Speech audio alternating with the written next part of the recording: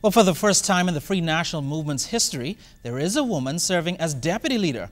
Party delegates threw their support behind Long Island MP Loretta Butler-Turner in large numbers, securing her position. For her part, Butler-Turner says while she will be driving the party's effort to rebuild, she will also be driven by the party's commitment to equality and the advancement of all Bahamians. Our task is bigger than holding the government accountable. We have to rebuild and expand our support in this country. And more importantly, we must inspire this nation. I am ready to fight. I am ready to fight for the empowerment of every Bahamian child.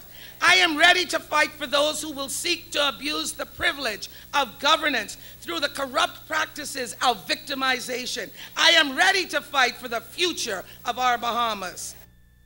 The FNM also has a new chairman. He is former MP for Golden Isles, Charles Maynard, who began his remarks by acknowledging the party's defeat, but vowed that the FNM will now become a well-oiled machine. Most importantly, though, we want you to know that there's a place for you. Every FNM.